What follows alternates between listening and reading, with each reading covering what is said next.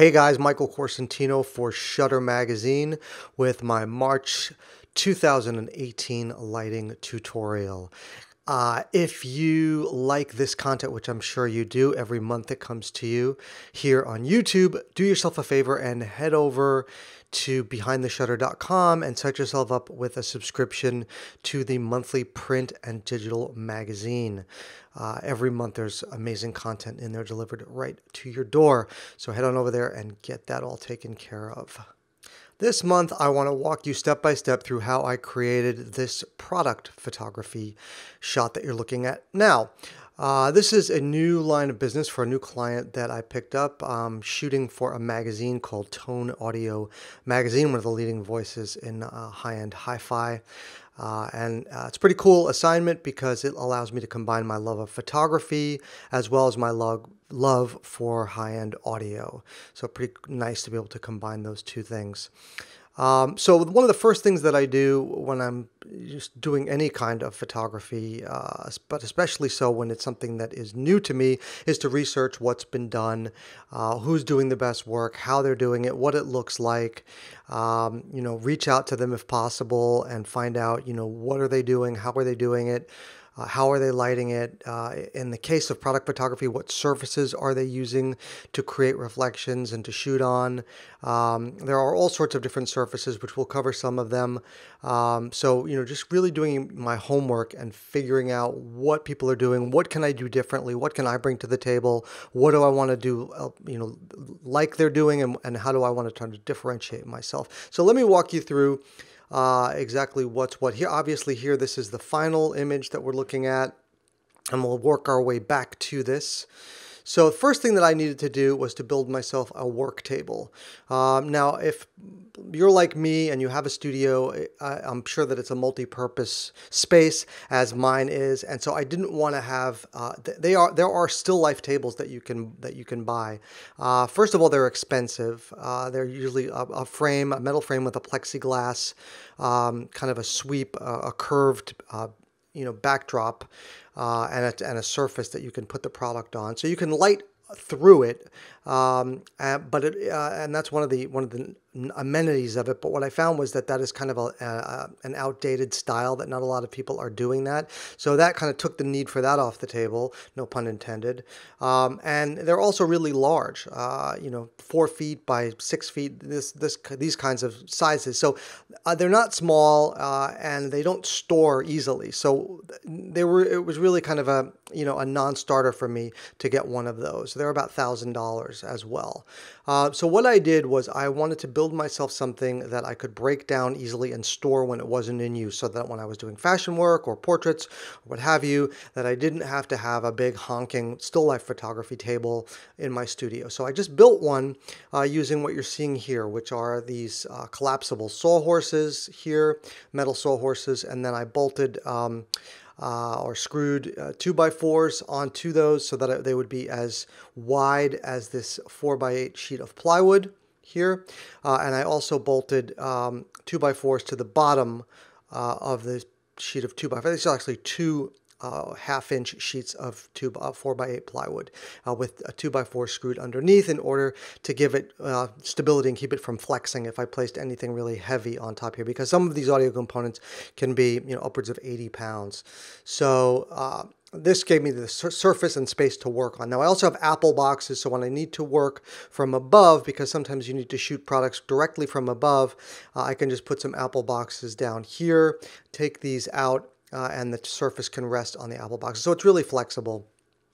Here you see some of the surfaces that I got. I went to a local cabinet wholesale warehouse, I guess, and I got these sheets of Formica, also known as arborite in some markets, but here in the US it's called Formica. And I got these sheets. I got 2 sheets of white, one in gloss and one in matte, and 2 sheets of black, also gloss and matte. so that I could, create a bunch of different surfaces, and some reflective and some more matte. Other surfaces that you may, want to incorporate if you want to do this kind of work are exotic woods. Wood veneers are also an option, and stone, different kinds of stones, as well as fabrics. But for the purposes of for this kind of product photography, what was more commonplace was either gloss or matte white or gloss or matte black surfaces, right? So here's my setup. This is what got me kind of started, and let's progress forward into our lighting. All right, so most of the time what I found was that people were using anywhere from 3 lights and up in order to create these setups. But I really like to try and reduce and pare down and only add lights as needed. So I started with 1 light in order to kind of approximate what I was seeing being done elsewhere. So essentially, by using reflectors, I do have 3 lights here, but I'm only needing to use 1 strobe. So let's break it down. I've got the strobe here with a reflector. This is going into a 7B pack, which you can see here. ProPhoto 7B pack is a 1200 watt second pack. I shot at f22, so you need a lot of power for this. I wanted a deep depth of field for this, because that is another one of the things that with product photography, not all the time, but most of the time, you want a lot of detail throughout the entire, depth of the image, focal length. Okay, so then I've got a 7-inch reflector. This is just a standard reflector, and that is being shot through this 3x3 scrim. This is a Lastolite scrim, and it's shooting through there to diffuse it and broaden it. So it essentially takes that light and makes it a really broad source. All right. You could use a softbox, but this was easier, and it gave me a bigger source than using a honkin' softbox as well. A lot less cumbersome. Okay, and then I've got here a reflector here and a reflector here. So essentially, this is creating 2 other light sources, which are going to be used to fill in the left and right sides as we step through this. All right, so that's it. I was able to really keep it to this very, very simple setup in order to create this nice effect. And here you can see the final. We're going to step through this step by step, but this I ended up using the matte black. I'm going to show you why as we walk through this, and then you can see here I've used a black seamless for the background. Okay, let's move forward. Okay, so here you can see where I started out, and you can see here that I am using the gloss Formica, and I'm going to show you why that didn't work. And you can see here that right now I don't have any of the side lights happening, and the product is not in place and all of that. Right now we just have our key light in place. Here you can see the product in place with a white balance card. This is a color checker passport. So I put this in there when I'm doing my setup shot in order so that later on in post I can grab a white balance using this. You'll just use the white balance tool, and that allows you to create accurate color balance. Very important in product photography. So you always want to use a white balance target of one kind or another. And obviously here you can see that we've got the product in place. And you can see what effect I'm getting by shooting on the gloss Formica. Now, a lot of times gloss Formica will work for you, but in this instance, it was not. I was getting really unpredictable, wavy kinds of reflections that were not working. Next time, I'm going to use black plexiglass. I've got some ordered, and I think that will yield a better result. But in this case, and this was dead flat, but still, I could not get it to give me the reflection that I wanted. Now, granted, I could have gone in here and massaged the reflection in Photoshop if I wanted to, but I figured I would just, add the reflection in post, as I ended up doing, and try some different things. So let's move on to our next try, which was, I wanted to see, let's see how it would look on black seamless. And again, you can see here that with the seamless, it's not working because this ends up being too matte. And you can see I would have had to do a lot more work in post to get this as black as I wanted. The paper reflects a lot more light than the Formica does. So the paper was, again, a non-starter, not going to work. And here we are with the matte black Formica. And this ended up being the best compromise short of using the black plexiglass, which I did not have at that point. So because the gloss Formica didn't work, I ended up using the matte Formica, and that gave me a little bit of a reflection, but I would need to really beef this up in post. But it gave me a nice matte black. It sucked up a lot of the light, and it was really kind of my starting point. Now you can also see here that we're only using our key light, okay? So you can see here that this is really dark, and this is dark, and I really want to like kind of beef up all this and add in some light and give it some dimension and a nice polished look, which right now it's just a starting point with just our key light. So let's move forward, and now we're adding in our side lights. Now what I did was I started by playing around with the reflective surfaces that are used. You can see here that there are 2 reflectors, and what this is going to do is add light from either side into the product and open it up a little bit, because right now it's, for my money, it was too much in shadow. And obviously you can see your camera position as well. So this gives you an idea where I was shooting from.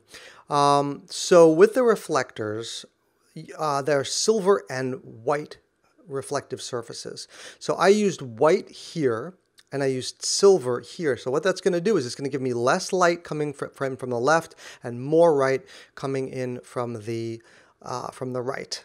Okay, so you can always do that. If you want more or less light, rely on the fabrics that the reflector is using in order to do that. White is going to give you less reflection and silver is going to give you more. All right, so let's take a look at how we started adding our light. Here we have our before the reflectors shot. So you can see here, let me just show you what I wanted to do here again. I wanted to open this up, brighten this up, and I wanted to add some more light in here. I wanted more light here and a little bit less light here, but I still wanted more than what was there right now. All right, so let's move forward. And there you go. Then you can see here that I have added light on the left-hand side. You can see there. There we have more light than we had before. Let's turn that off. And now we're going to add more light to the right side. You can see that. Now that's just done with reflectors. I love what you can do with reflectors. So again, here we are before, and now with both of those reflectors added in. Okay, again, it was silver on the right-hand side, camera right, and white, camera left. Again, here's what the setup looked like. Here's a shot from behind, so you can see that. So again, you can see here, silver here, white here, one key light. We're able to create a really cool looking product shot using just one light and 2 reflectors. All right, so here's the final shot that I ended up using in post. So let's talk about a little bit about what I did in post. So obviously in post, I needed to clone out all of this stuff, right? So I just used content aware fill and the clone tool in order to get rid of all of that stuff. And I also beefed up this reflection by mirroring this. I took this and I duplicated it and I dragged it down and had to reshape it a little bit because of perspective issues. And then I added all sorts of gradient shading to it. I used the gradient tool and I created lots of different shading to make the lighting look more realistic and natural as a reflection would. Okay, so let's take a look there. So again, before Photoshop, after Photoshop. So hopefully next time I'll be able to do a lot more of this in camera by using plexiglass, but I'm really happy with the result. Not bad for my first foray into product photography. The thing you want to keep in mind when doing any kind of photography, which I always remind myself, is you don't need to know everything that there is about a subject. You just need to know what you want to do to create what you're trying to do at any given time. So don't get overwhelmed. Take things one step at a time. Baby steps. You can do a lot with a little bit. That's why I wanted to show you this again. One light. I talk a lot in my portrait and fashion work. I talk a lot about what you can do with one light. So it was really nice to see that that really also applied to product photography. So there you go. That's going to wrap it up for this month. I hope you guys have enjoyed this. Again, this is stuff that you can apply to any product. So if you're in the wedding and portrait world and you sell stuff like albums and various products, you can definitely use these techniques to photograph those products and put them online and help boost your sales. So again, that's going to wrap it up for this month. I hope you've enjoyed this as much as I have, and I will see you next time here at BehindTheShutter.com.